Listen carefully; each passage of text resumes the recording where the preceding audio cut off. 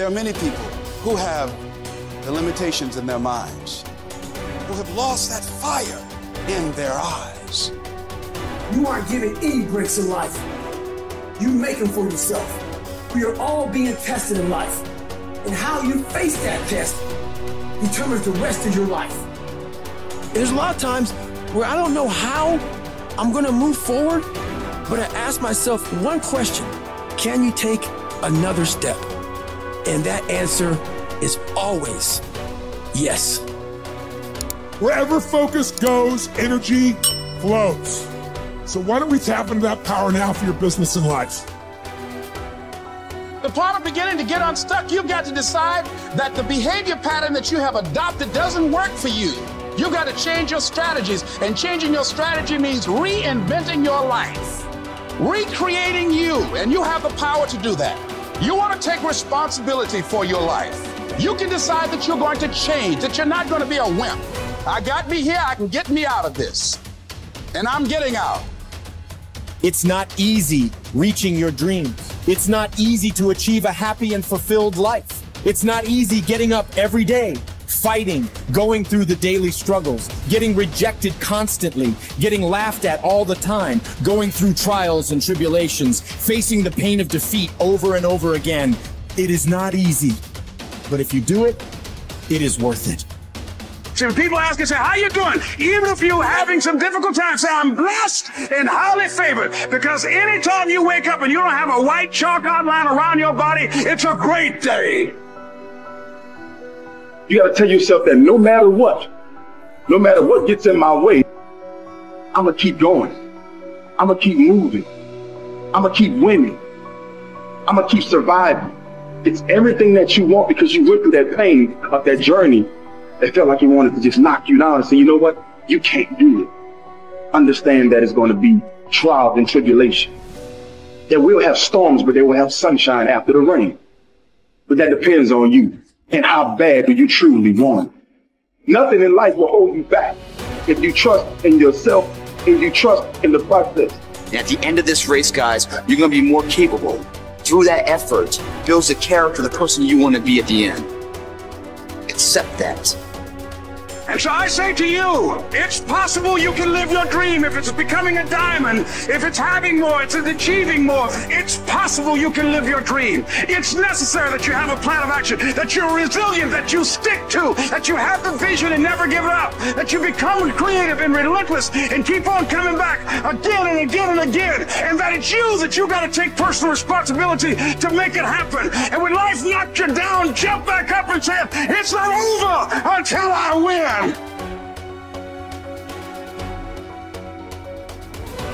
What does success look like? What does it take? A human being has come with such open sense of possibilities. Those who are committed to being successful with whatever they're doing, one important aspect of their life that is what gets you across so many lines in our life, so many barriers in our life. This happened in your school, maybe later in your university, later in your work. It's happening to people, maybe not everyone, but to a whole lot of people. Their commitment to success is weak. They want to succeed. They will take 3 steps. Then something little interesting happens here. They will go away here. They will go away there. They will go away there. Hey, I want to live. Their commitment to success is weak. Either situations around them in some way, situations can impede you from doing what you're doing very easily. Many times it happens to everyone. But when this happens, people weaken their commitment for their success. Maybe physically they'll feel a little weak. They will weaken their commitment to success. Maybe their emotions slosh around a little bit. They will weaken their commitment to success. So our commitment to success should not weaken because there is social drama going on, or physiological drama, or psychological drama. Whatever happens, your commitment to success should not weaken. That is what gets you across so many lines in our life, so many barriers in our life. So what does success look like? What does it take? Those who have been very successful, either in music, sport, art, business, spiritual process, doesn't matter what. Those people never know when they ate, when they slept, when they got afternoon rest.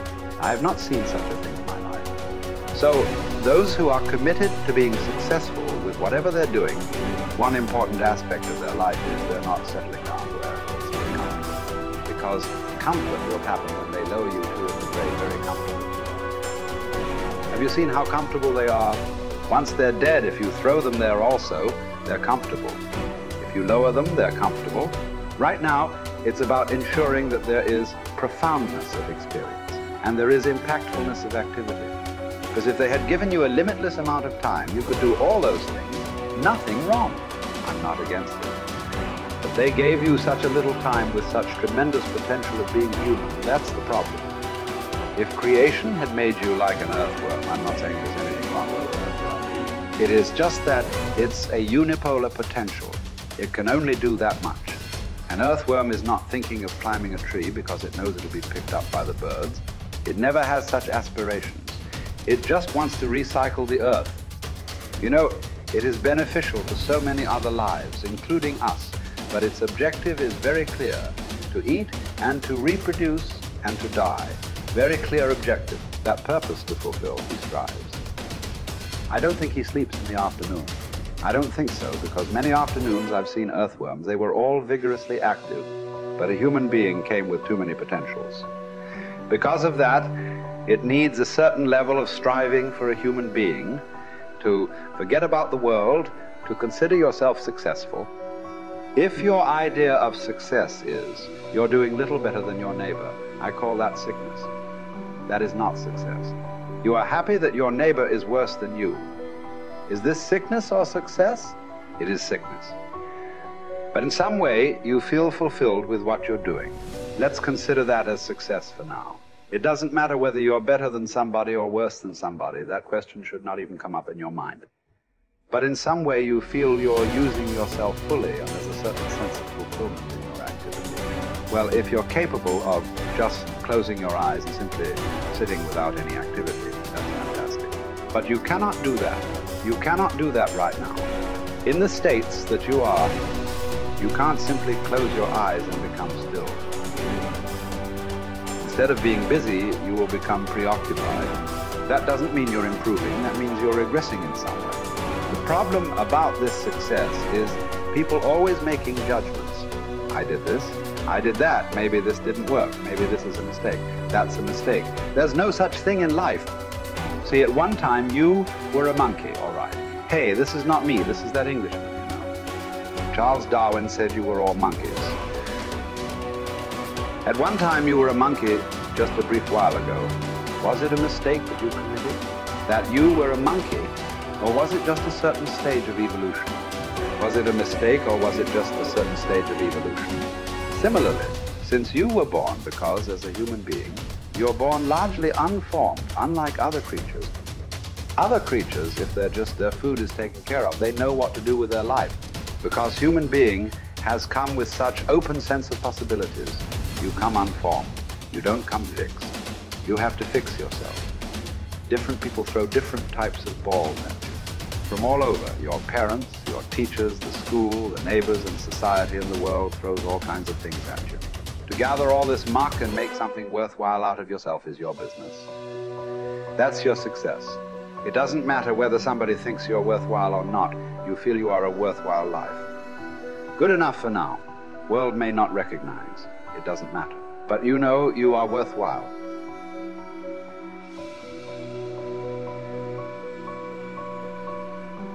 It's hard to say what the soul means metaphysically because, you know, say beyond the confines of a single human being, we do have this sense that the soul can expand itself into something that's greater than it has been. It has this capacity for growth.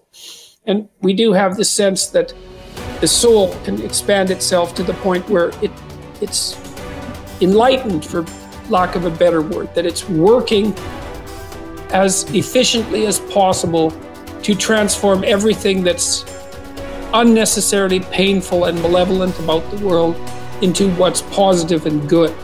And that it does that as a consequence of confronting the world with courage and truth. And I think that's right.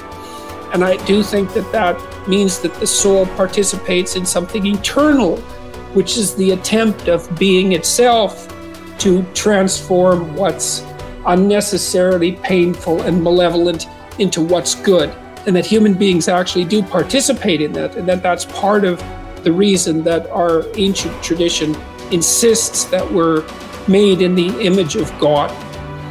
And I think that it's a mistake to underestimate the importance of that, because I don't think that you can live a life of sufficient profundity to protect yourself from being corrupted by suffering and malevolence without adopting a responsibility that's commensurate with that set of ideas. I think that you either orient yourself upward, to the star above the horizon, and try desperately to improve the structure of being, or you work at counter purposes to it and make things worse. I don't think there's a middle ground. In fact, to the degree there is a middle ground, it tilts towards the negative, because people who try to occupy the middle ground generally try to accrue the benefit, let's say, without adopting any of the risk. And that's not acceptable, not helpful. So that's a soul to me.